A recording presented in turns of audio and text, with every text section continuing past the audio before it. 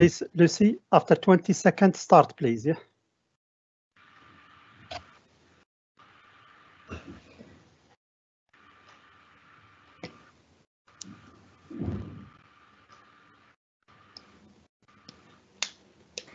Good afternoon, Archer parents. Welcome. It's wonderful to be able to have your company this afternoon. I do hope that you are well, and I do hope that you have seen your young person really enjoy the beginning of their Year 9 journey. I'm simply so sorry that we are not able to meet in person this afternoon. It really is beginning to feel like a long time since I've seen many of you in person.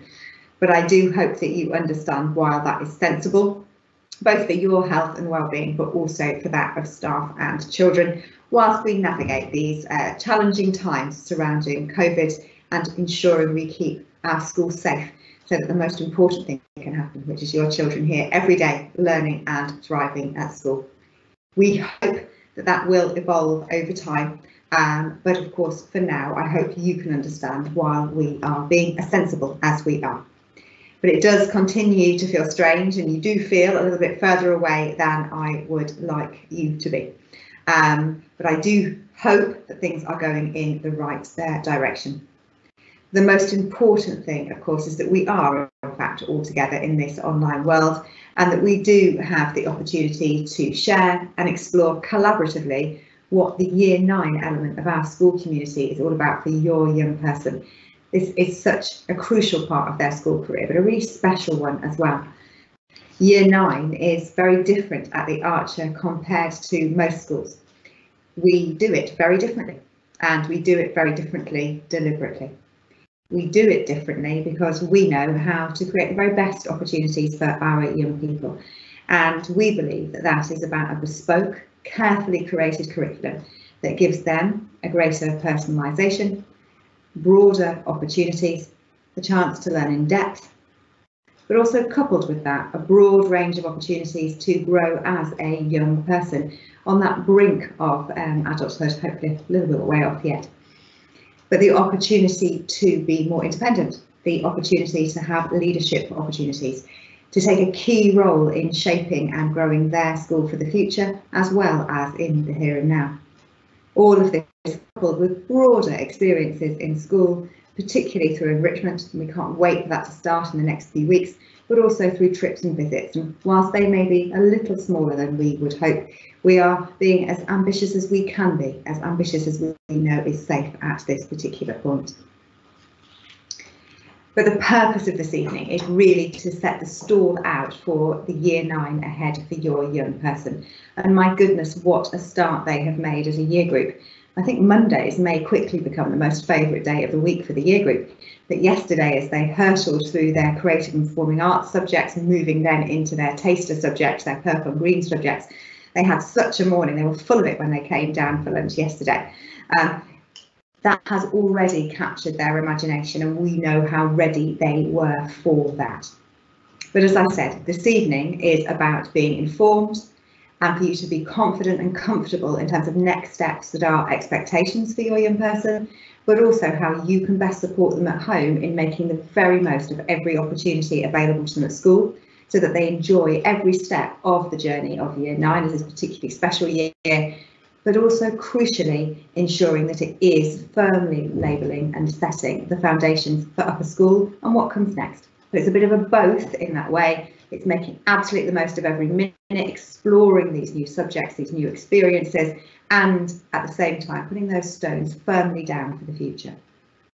So how will this afternoon work? Well, shortly I shall hand over to Mr. Constantino, known very well of course to you all as your Child Head of Year, and he'll talk in detail about the formation of Year 9. I'm also delighted this evening to be joined by Mr. Oakley, my assistant head, who will particularly talk to you about curriculum and assessment and progress and how that is measured in Year 9. Because of course, as you know, your child has moved into their GCSE foundation year, and we're conscious that assessment changes quite significantly, deliberately, but ensuring that you and also your child feel really comfortable in what that looks and feels like ahead of you receiving their target grades in a couple of weeks' time. But Year 9 in our curriculum and school model is very deliberately set out, as I've mentioned. And what we call Year 9 is the stage in our Archer journey, our Archer graduate, as the Archer analyst. And really, this is about a change in pace for Year 9 students. I think they've already noticed that, because they have begun their core GCSE courses and they've made some choices around other subjects that they will study. We have taken that approach because we want them to have a more personalised curriculum. We want them to try out different things so that when they are ready to make their final GCSE choices for upper school, they really feel they can do that from a breadth of experience and a depth of learning. We do throughout this year truly want to encourage them to take risks with their learning, to develop their resilience, their confidence around their learning, and to look at how they manage when they find things difficult, when they stumble, when they get things wrong. How do we help them to build themselves around that? It's also a time for the curriculum to mature around them. So, for example, they move away from thematic learning and much more into our curriculum unit called Spec, which is looking at citizenship, politics, PSHE, the types of issues that they need to be exploring as young adults so that they can make good and safe choices for themselves and for their peers in the complex modern world that we live in. But it's also about helping them to become increasingly analytical and articulate in their work, to really get beneath the skin of those subjects and become real subject specialists. And that is such a wonderful aspect of Year 9. Building around that, of course, is the growth of our enrichment programme.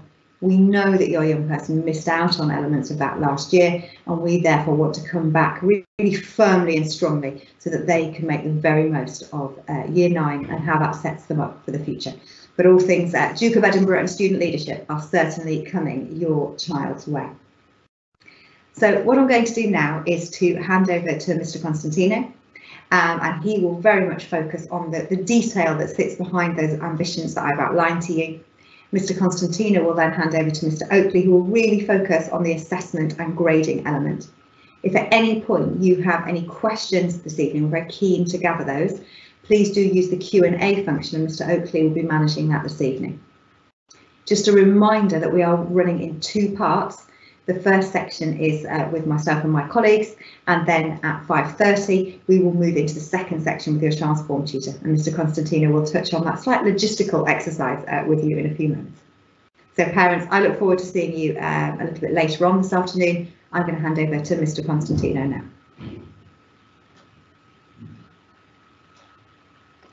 Thank you, Miss Harrison. Good evening all. I am Mr. Constantino, head of Year 9 now. It sounds quite crazy to say, but I'm very excited about it. To echo Miss Harrison, I suppose, I wanted to start by saying how amazing Year 9 have started this year. It's been lovely seeing them come back to school more maturely and motivated as they start their GCSE foundation courses. So what do we actually want for Year 9? So I'm going to share some slides with you now, and hopefully someone will let me know if it's not quite working. But the first part of the year has really been on making sure we're supporting students return to school. Quite a well-being focus, I will admit. But I think, however, we always need to keep in mind celebrating achievement and the effort of our students. And I think that's what I want to talk about largely today.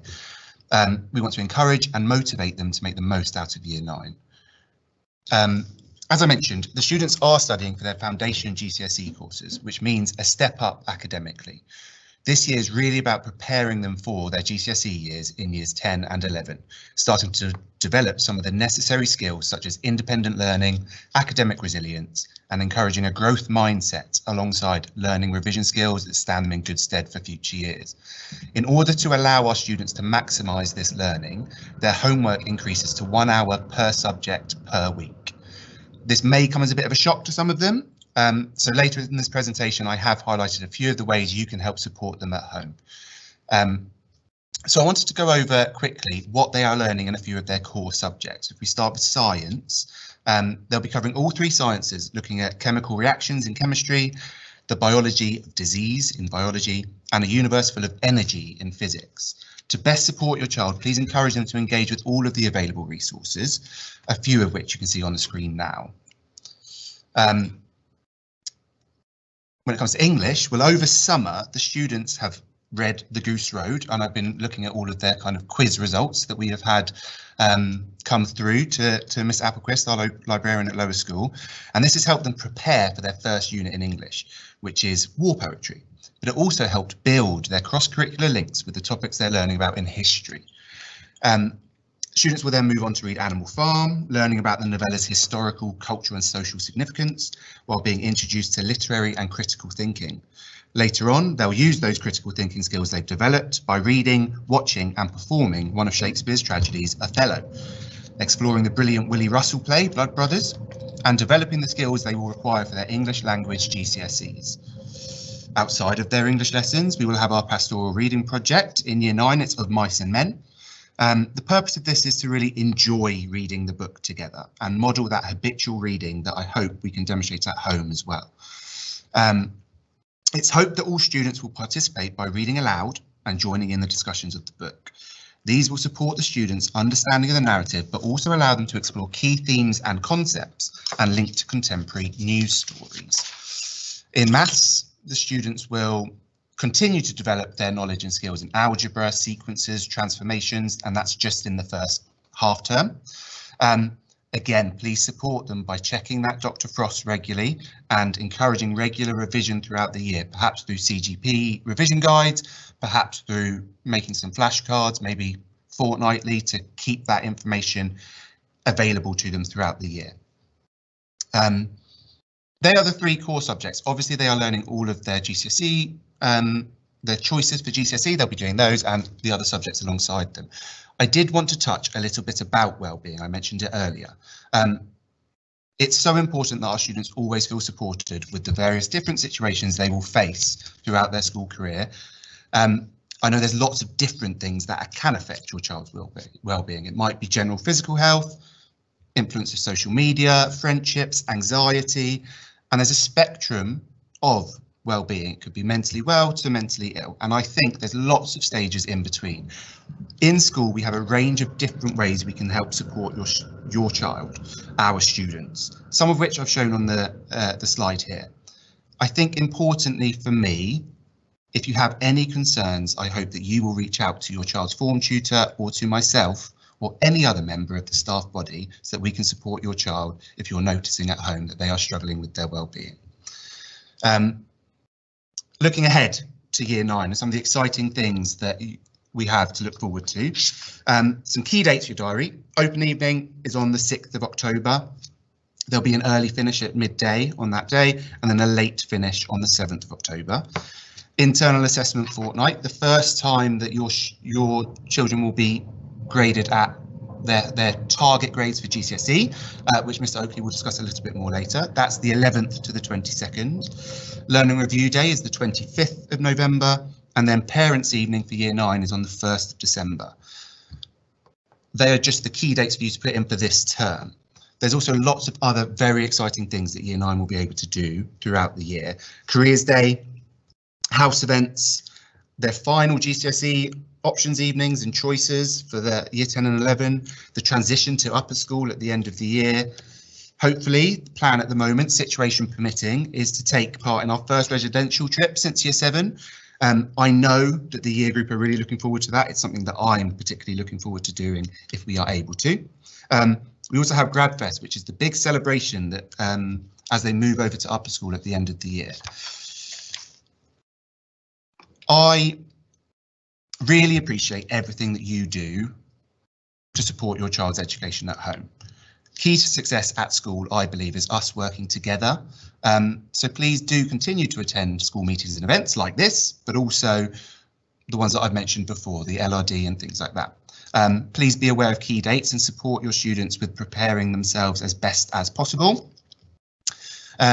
Building good routines and habits are really important. We do that at school, but also at home, I think, around their homework, their use of technology, social media, and of course, sleep. We'd also really ask for your help with making sure students are getting the real basics at school right. In particular, the correct uniform and equipment. If our conversations at school can focus on academic progress rather than ensuring they've got their pens or ensuring that their uniform is correct, it would really help them push on going into year 10. I do encourage you to regularly use the online tools that are available, Show My Homework, class charts, where you can get a measure of their merits and behaviour codes through the year. I know there's often quite an overwhelming amount of online tools, but key ones for your children to be aware of are their school email, Show My Homework and Microsoft Teams. If they can, as long as they've got access to those three, we can help support them throughout the year. As mentioned before, providing your child with wider learning opportunities and encouraging reading at home is a great thing you can do, helping them with their literacy across all subjects, and just asking them about their learning. As Miss Harrison mentioned earlier, Monday, they were desperate to talk about their new subjects with us. And I think you, as well, having that conversation with them, you'll find the joy they have in taking on these new subjects. And finally, please do encourage your child to get involved with extracurricular opportunities at school.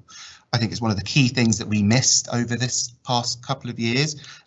So I'm really adamant that all of Year 9 should have at least one extracurricular activity that they are getting involved with, even outside of enrichment, where they are getting involved with wider school life. I'm now going to pass over to Ms. Oakley, who will talk in a bit more detail about how your child's targets have been established and how we can use GCSE grades in school. Thank you, Mr. Constantino. Am I live?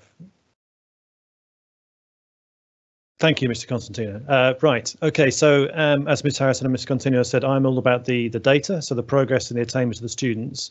And I'm simply going to share some slides with you to talk through how we set our targets and what that means for your child. So I'm just going to share my screen.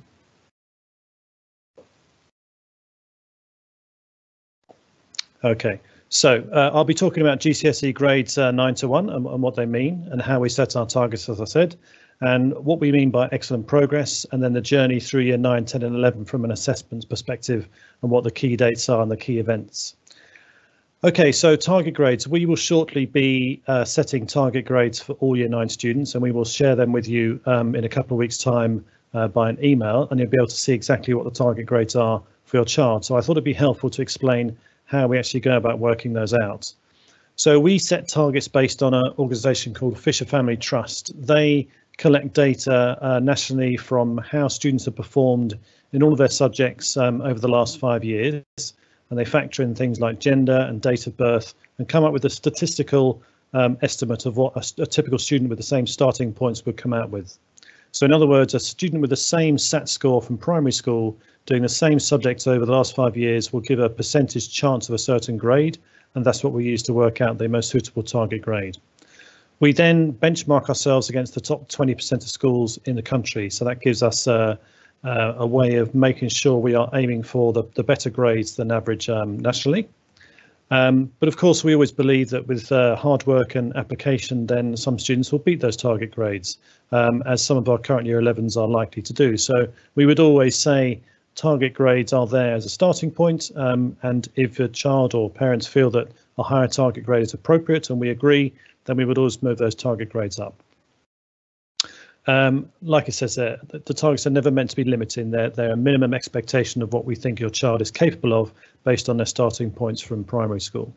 So just to give a sort of a hard example of how this works, because you're going to be getting your first progress report just before Learning Review Day in November, and you'll see target grades and some colours, and I want to explain how those colours are derived. So this is an example of a fictitious student called James. James came to us with a primary scores in reading of 101 and maths of 106, which means James is slightly above national expectations. So even as your child joins us in year 7, we know what those scores are, and therefore we would know what sort of GCSE grades they might be expected to achieve. So from that data, we can use Fisher Family Trust to tell us what their target grade might be for English, Maths and Science, and of course then all their other subjects as well. So that target grade, which you will see, is based on Fisher Family Trust. Like I said, we benchmark ourselves against the top schools in the country, and then we also round up as well, just to give it a little extra sprinkle to make those targets really aspirational. We then do actually set a further grade higher, which is a really aspirational grade, which they could get if they really went for it throughout their time at Archer Academy. So we have that data from primary school. We can set those targets. We will do that in the next few weeks and then let you know what those targets are. When you get your first progress report, we would then work out, say, for example, James was working at a weak grade 3 in English and a stronger grade 3 in maths and a strong grade 2 in science in year 9. We would then project forward to what we call our working towards grade. So we would expect a couple of grades progress during the course of 2 years of study on average, but of course some students may do more than that and some less. So in this example, we could work out what we think that student is heading towards if they carried on at the same sort of level of application throughout the rest of the time here. So that gives us a trajectory of where that student is heading towards. The two important grades here are what James is heading towards in English, which is a weak grade 5, and what his target is, what he should get based on his starting points, which is also a 5. And because James is pretty much in line there, the colour on the report will be green to say that if he carries on as he's going to hit that target grade. In maths, the same student, even though he's doing a bit better in maths, his target is higher because his Key Stage 2 score is higher, and therefore a 5+ in maths is actually slightly below his target, and therefore we would colour that orange to indicate he's not quite where he needs to be, but he's not too far away. In science, James is looking like he's heading towards a stronger grade 4, but his target is a grade 6, and therefore we're a bit more concerned there. There's a bigger gap, and therefore we would colour that pink on the report. So when you get your first report just before Learning Review Day in November, those colours give an indication not just of where the student is heading towards, but where they should be based on their starting points. So you can actually see some real useful information there to help you support your child and understand what those grades actually mean. So the top grades in the country now, as most people are getting used to, but still, if this is your first child going through secondary school, you may be used to the old A star to C. So a top grade 9 is the top gold standard now. That requires exceptional ability and knowledge. We had about 160 grade 9s across all subjects in the last cohort, but they are really quite hard to get, and students should be really delighted if they get anywhere near a grade 9. Those with targets of grade 9s may find when they're in year 9 that they have quite a lot of pink on their report. And this is simply because partway through year 9, your teachers will not really know enough about you as students to predict that you will end up with a grade 8 or grade 9 by the time they get to the end of year 11. So because this is such a difficult grade to achieve, we can't really be confident enough during the course of year 9 to say, yes, we're confident you're going to get to a grade 9. And therefore, students with the very, very high targets might find quite a bit more pink on their reports going through year 9. But we would hope that that would change as they prove themselves going through into year 10 and they start to show enough evidence and a capability to justify prediction of a grade 9 or grade 8. So if you are being predicted a grade 7 in year 9, then you are pretty well placed to push for the top grades as you move into years 10 and year 11. Even though your report may be pink because you've got very high targets, we don't want you to worry too much if your grade is your predicted grade is a grade 7. So I hope that's clear, but I think that will become much clearer once you start to see the first reports when they come out. So what do these grades actually mean and what's important? So a grade 4 is considered to be a pass, what we call a standard pass. And a grade 5 is now considered to be a strong pass. They're both passes. One is obviously stronger than the other.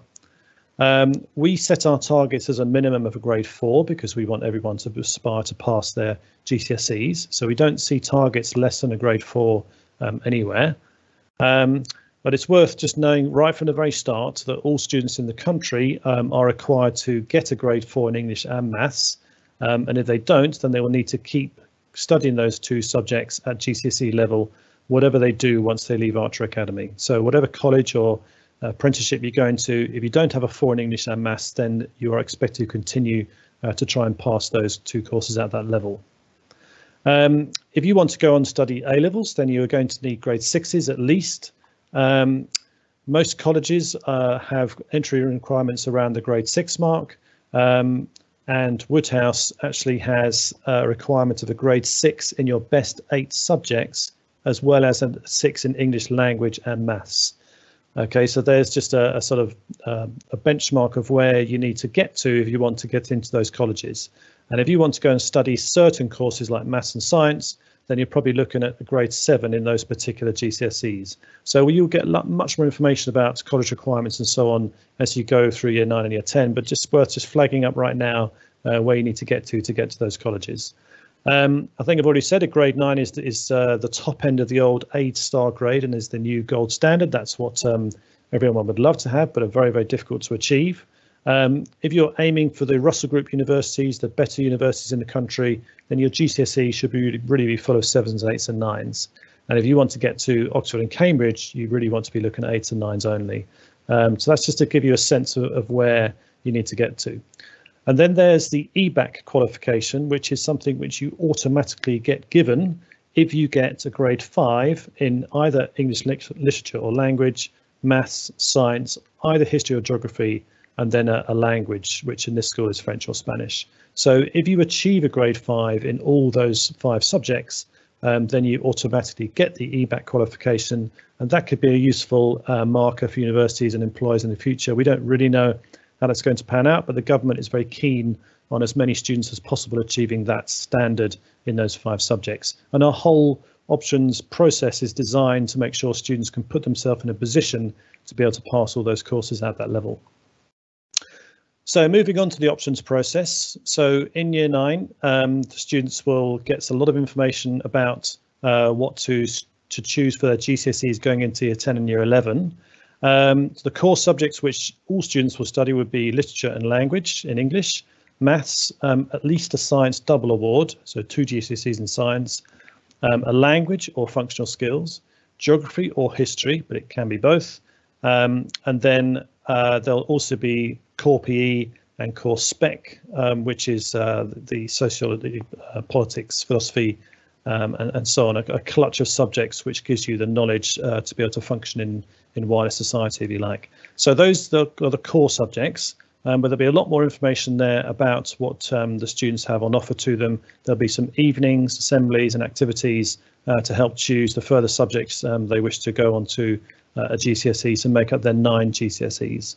And then in addition to that, we also have enrichment, which goes into Archer Plus, as we call it, and that allows a further qualification in something like Duke of Edinburgh, further maths, and so on. What exactly that offer is going to be, we can't say at this stage, but those are the sorts of subjects which we've had in the past. Just to give you a quick overview of the sorts of subjects the students can choose, I won't read them all out, but that's what we've had on offer for the last couple of years, and it's likely to be the same again, but of course it does depend on staffing, but that is likely to be the offer. Most students will be choosing 3 of those subjects to go into year 10 and year 11.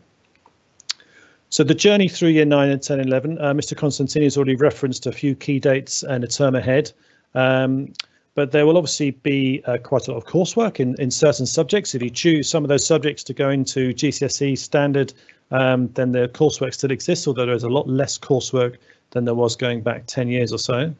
All of the content which is being studied from this day onwards or from the start of term could potentially be examined in the GCSEs in June 2024. So it's worth noting that we have actually started the Key Stage 4 courses, and therefore we use this time to cover some of the content.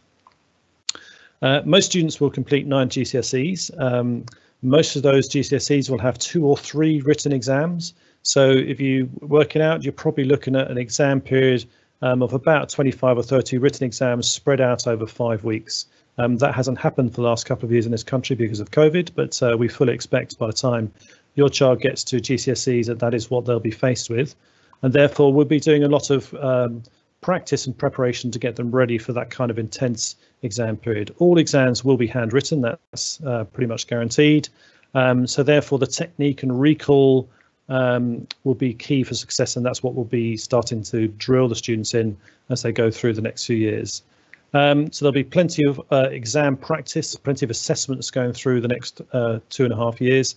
But the 3 key dates would be the end of year 9 exams, which will be towards the back end of this academic year. Then in the year 10, we have our 1 year to go exams, and they're called that because there is literally 1 year to go until the GCSEs. That will be just after Easter. And then in year 11, there's some mock exams just before Christmas, and then another set just before Easter holidays. And that is those are the key exam sessions the students will go through during the course of the next 2.5 years. And at that stage, I would hand back to Miss Harrison.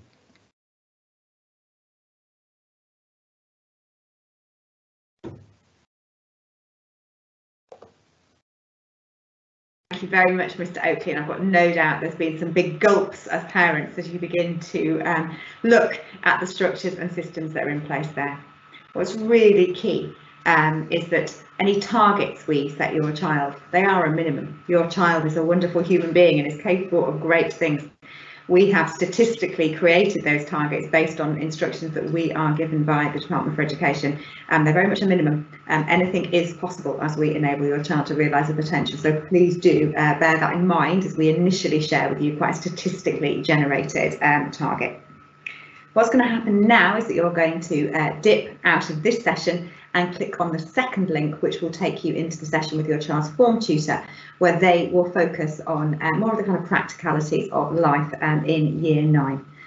But for me, really, it's to be clear that my expectations of your wonderful child are the same as they have always been, that they make themselves proud, that they make you proud, and that they make me proud by ensuring that they are always doing the very best that they can do, that their effort is the most important thing, that they're working hard, being nice to themselves and nice to one another.